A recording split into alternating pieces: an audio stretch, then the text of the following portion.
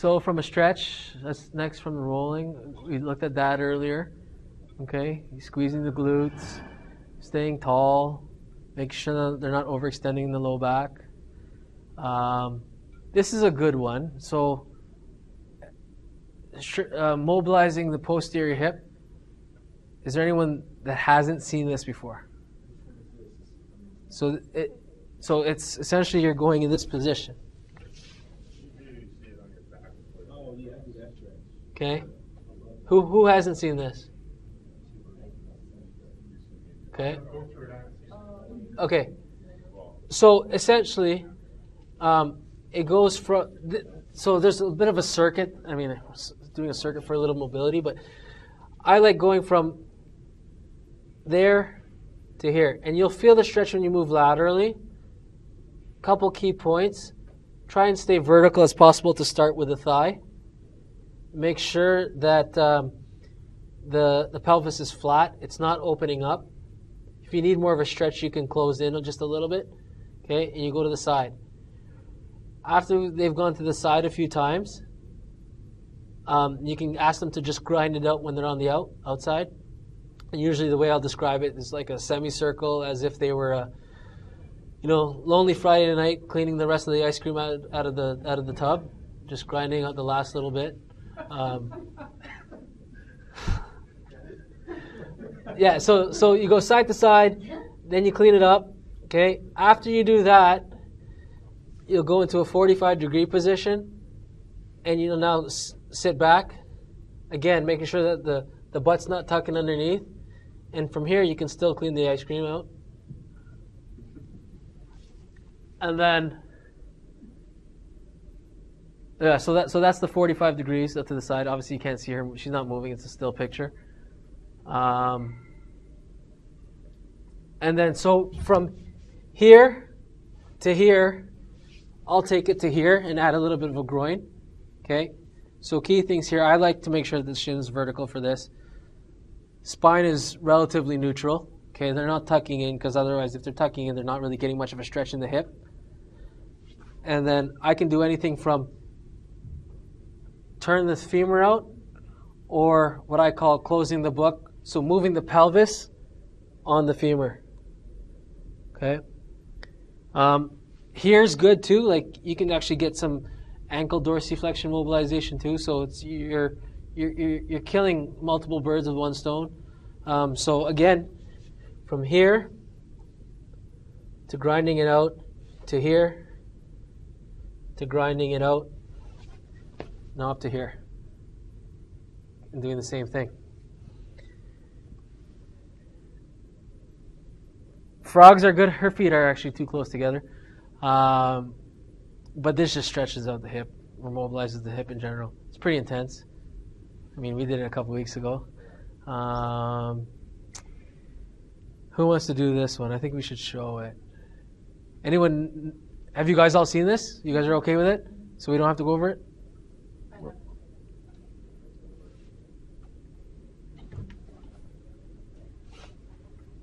So let's go on all fours. So you're going to start with your knees at a good distance apart. Okay, come on your elbows. Sit back, keeping it neutral. Okay, so you loosen that up first. Now go a little bit wider. So you're just going to rock back and forth a little bit. Side to side? No, forward and back. Nice and easy. Get the feet out a little bit more. Yeah, good. Do you feel a stretch at all? There I do. Okay, so then you go wider. So back and forth. Yes. Okay. From here, you can also add, come forward all the way into your stomach, or as close as you can, that can tolerate. And you can internally rotate one foot. So lift one foot in the air. And come back. And sit back. Come forward. The other foot. Come back. And eventually, go wider and wider and wider. Okay, as much as you can tolerate. Paying attention to breathing, control, relaxation as much as possible. You can sit here for 20 minutes and get a good stretch, right? I just wouldn't do anything explosive right away, right after. Yeah. Do you still use the sit capsule one where you bring your leg across behind the other one? Yeah, but I've turned that. So essentially, Sean's asking me if I do this one. I think I got this from Nick Tuminello. He does that, but for the population I see that they always tuck in too much, so that's why I just kept it out to here, right? It depends on the person again, and even with this groin hip stretch, I mean everybody might have their own individual variations. I could have been butchering it, right? But it depends on what they're feeling. So you're constantly communicating, right? Do you feel that there? How is it? Are you okay? Oh, okay. The person might say, oh, I don't really feel it. So okay, let's modify this a little bit. Yeah, it depends for sure. Okay, we tried them both, and you showed me your variation, and I'm a lot tighter on one side. Yeah. And I noticed I can get kind of those corners feeling better. Yeah. You don't want to fuck it up. You mean when you keep it out? Yeah. Yeah. That's my perspective. Yeah, for sure. Like I said, I think I found that it's harder to get into when your foot's kind of right behind the knee. I think just as a society we're just so restricted that I just kept it wider. I mean, some people will definitely need that for sure. It just depends. Yeah. Start with, I think, when I first started doing that stretch, I saw Nick do it. It was an easy way to just kind of like get back. Do you know what I mean? It's a starting point. Yeah, for sure. It's got like a frame of reference. And again, just making sure that the spine is neutral and so forth.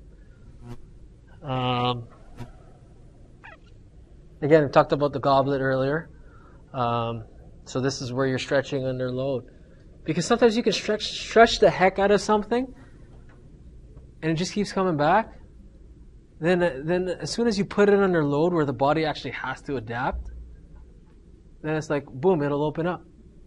Right? So, as long as you're doing the right thing, right? Granted, you could be stretching something that's just a protective mechanism. Of course, it's going to keep coming back. But if you think you're bang on and I should be here and you're still not getting it, like I used to be, again, going back to that guy, I used to be that guy that would ART the heck out of something. It'll keep coming back. And as soon as I did something else, with a kettlebell or a weight or whatever, and it just opened up and the body said, okay, you want me to adapt? Now I'll adapt. For sure. Versus I want to feel good with that soft tissue work, so I'll just keep coming back. Right? So again, it's, you're prying your hips open, you're rocking back and forth, keeping a neutral spine, right? As best as possible. Keeping a smile on your face, right? I would have liked her to do it without sneakers on, but sometimes people need it to start. That's how I was taught. Yeah. The dumbbell's good too, though. Yeah, for sure. I think they each have their benefit. I would say that I'm more comfortable in a dumbbell doing it, but I think the challenge is good though. I think challenge is good. Well, with the when you're holding onto the horns, you're pulling out, right? So that's getting you to engage your lats. You're pulling out and down. With a dumbbell, I say I'm more comfortable because it's easier, right? Yeah, like I usually tug on medicine ball and then squeeze against it and put it out. Yeah. So yeah, you're only going elbows to knees, right? Yeah. But with the horns, you can pull out against each other. Dumbbell, I don't have to work as hard, so that's why I said I'm more comfortable. Again, I could be wrong. I don't know. You guys spend more time in the gym than I do, so tell me what works. Again, rolling erectors. I kind of have a two-part thing where I go broad, right, just up the erectors, and then I'll go intersegmental. Okay, where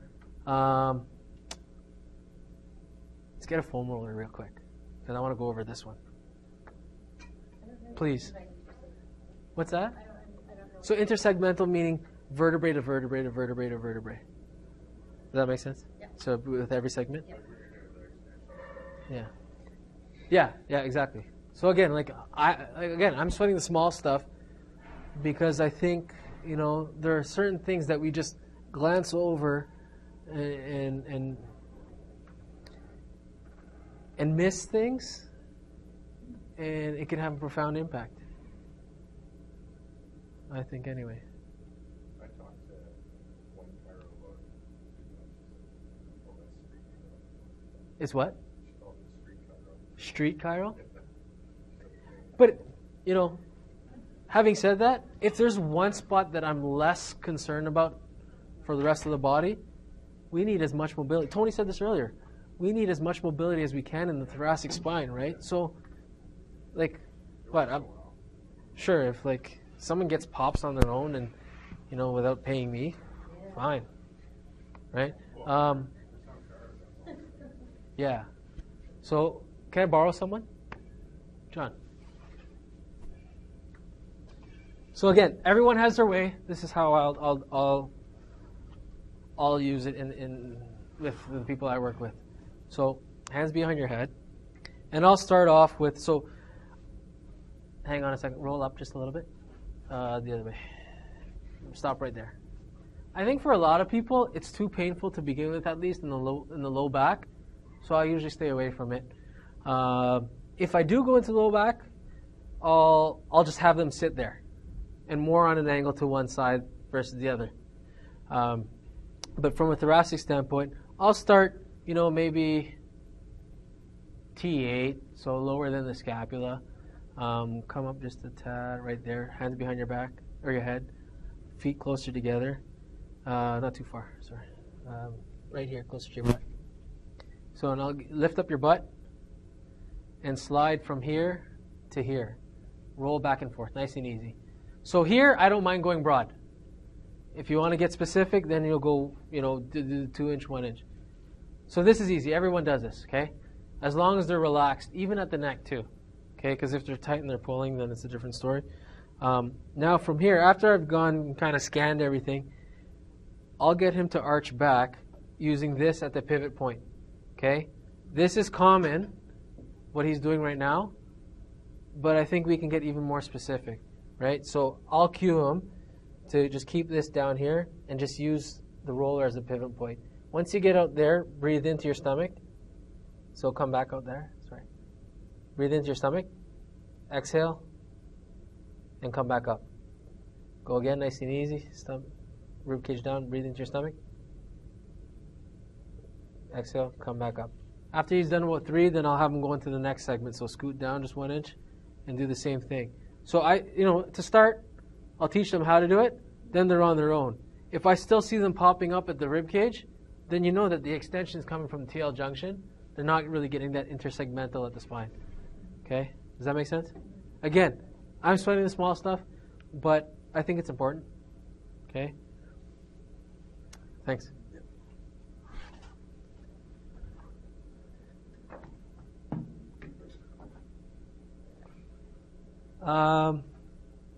And then so mobility or stretching, you've got thoracic extension. Make sure that they're not getting in the low back, okay, because it's easy to get in the low back. Knees go as wide as they need to actually make sure that the low back stays neutral. But again, if they're extending in the low back, you got to correct it.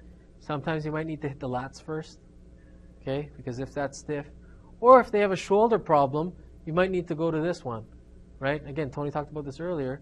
And sometimes it's just fine-tuning. Even in this position, people who have shoulder problems, will say, no, that pinch is there. Okay, well, externally rotate the shoulders a little bit more, so bring the elbows in. That might be better, okay? Because it just clears up that GH joint. Make sense?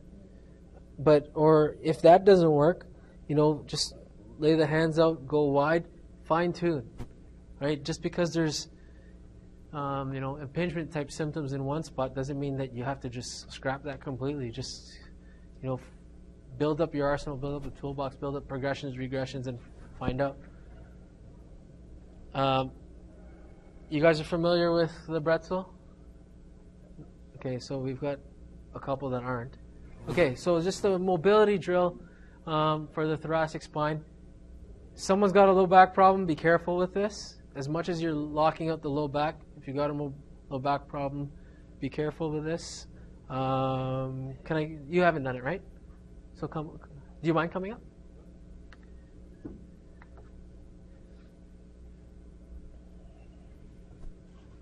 Okay, so we'll get you on your side, actually facing the wall, please. and put your head on this, because I come forward more, a little more, just so we can get the camera on it. So I would like to make sure, again, you want everything being meticulous, you want everything in line. So maybe the roller might be a little too high, okay, but for demonstration purposes, I want to make sure that that C-spine's in line with the rest of the spine. Start off with, lay on your right shoulder, right bang on it, okay, on your right hip, okay, straighten out a little bit, perfect. Now, straighten this leg out, keep it straight for a second here, okay, let's bring that here. Tuck this underneath your thigh, underneath here, yeah, good, okay. So again, you're still making sure that they're in line as possible. Grab this, hold that down. Can you grab your ankle with your left hand? Or your foot? Okay, good. So again, someone's got a low back problem, be careful with it. How high can you bring this up here? So again, we want to lock out this region here so that the rotation happens only in the thoracic spine. I'll get you to breathe in. As you exhale, pull the shoulder blade back. You're trying to rotate from here. Okay, good. Breathe in. Exhale and rotate back. Perfect. So he's looking up too. You want the eyes to lead. Breathe in. Exhale. If someone's quad stiff, you're going to ask them to contract this as well. Good. Breathe in. Exhale. So after you've done a few, again, you're being mindful of you're trying to relax as you're doing this. Come back out of it. And then you go again, trying to go further the next time. Okay? Okay. That make sense? Yeah. Okay. So there's Brestel 2.0. I won't go into that. That's just stretching in a different way. More of an upright position. So I would say that, if you're learning, truthfully, I got this from the internet, right?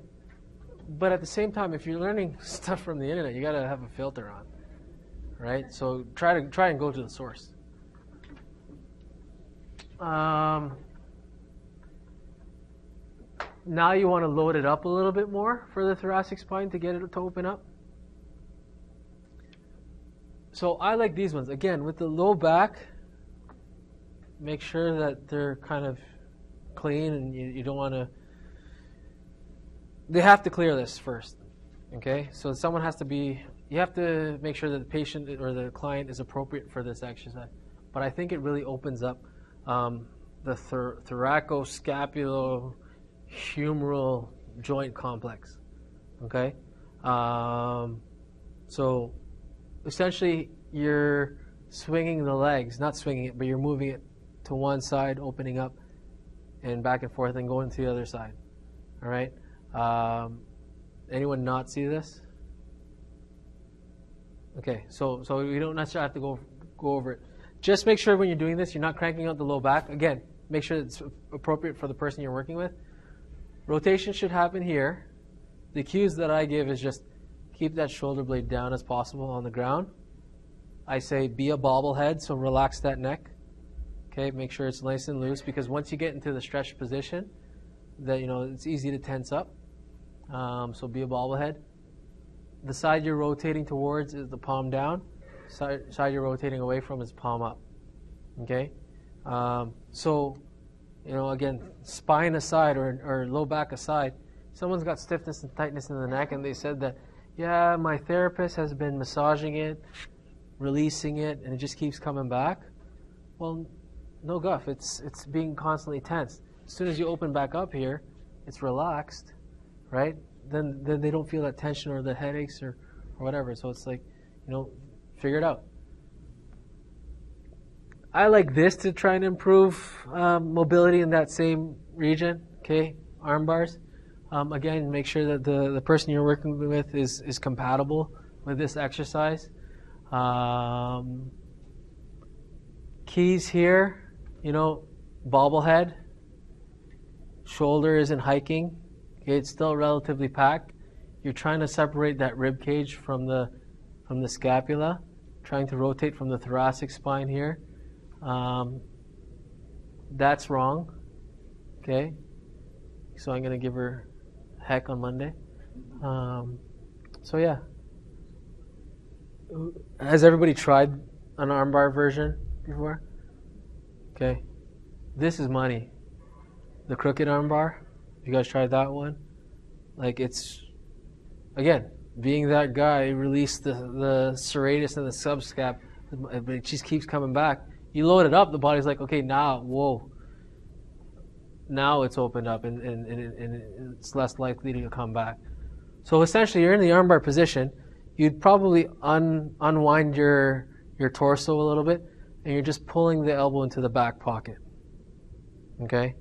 So maybe if anyone wants to go over that afterwards, we can go over that. Make sure that they don't go, they don't glide anteriorly, okay? Because that's going to hurt the heck out of their bicep tendon, their long head bicep. So make sure that they're retracted the entire time, and then again, be a bobblehead. We talked about these. So, I forgot the field goal, but definitely use these a lot. One thing I would say, make sure that rib cage stays down. Two things: make sure the rib cage stays down, and make sure that they have full control of the breath. So usually, what works for me is slide up, keeping the rib cage down. As soon as they first feel that point, they feel that first point of tension, get a nice diaphragmatic breath cycle in, out, release. Come back up, in, out, release, and so forth. Okay? Now, if that gets too easy, and you're paying attention, you're not just doing it, right? This should be flat. The elbow should be staying down. We're not just doing it haphazardly. So you're kind of paying attention to all the different parts of the body. If that's too easy, you go into a seated position, right? So same thing. I like tucking the knees as far as possible to really try and tension them up and get them to control the breath.